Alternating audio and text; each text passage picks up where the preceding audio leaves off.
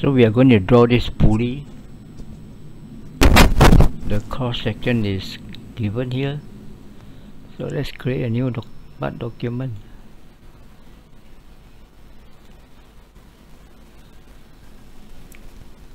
So we are creating from the front plane, front sketch.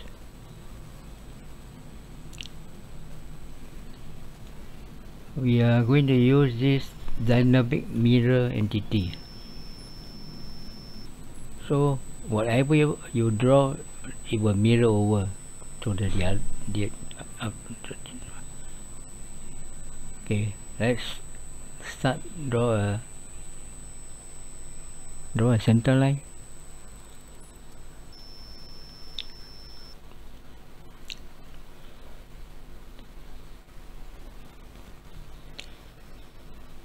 Click, draw a vertical line. Center line again, draw a horizontal line.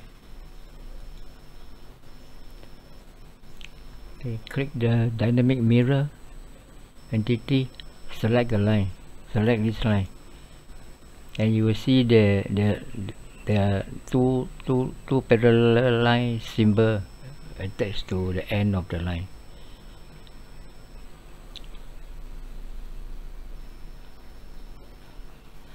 So now we can sketch. Go to line, coincident to the center line, click,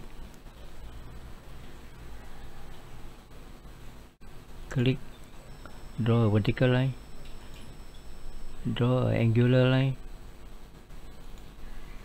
draw a vertical line, horizontal line, click, tangent up 180 degree. Okay, coincident to the center line, click. Okay, now we do the dimension.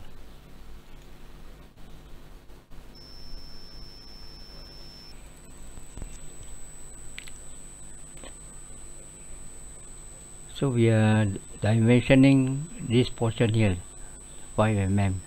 Click the center line. So this is, we are not going to do dimension like that. We're going to make it diameter. Move the cursor to the left, click 5, and click here and this line to make 4.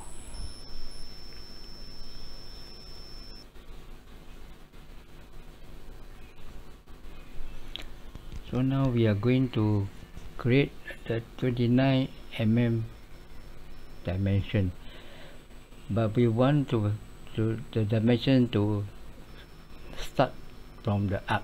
So to do that, you have to press the shift key, click the arc, click the center line, move the cursor to the left, click, and make it 29. Now we can make this angle, the horizontal, 8 degree.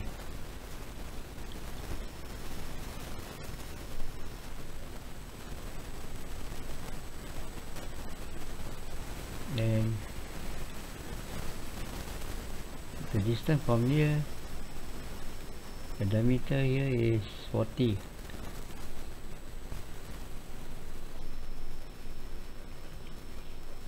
Okay.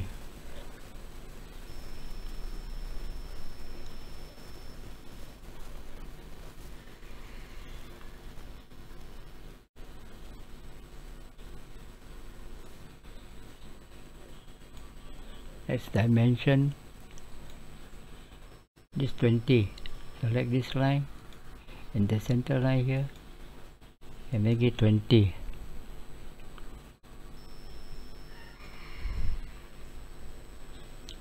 select this corner, the center line, and make 24.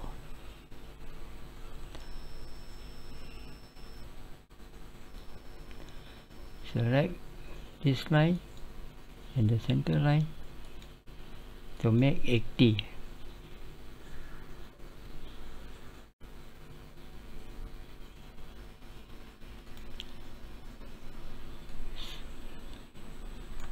So our sketch is fully defined and we can revolve.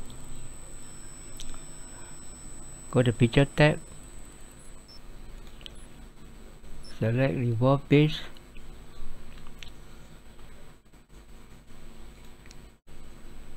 click revolve boss. The axis of revolution should be this line, and click OK.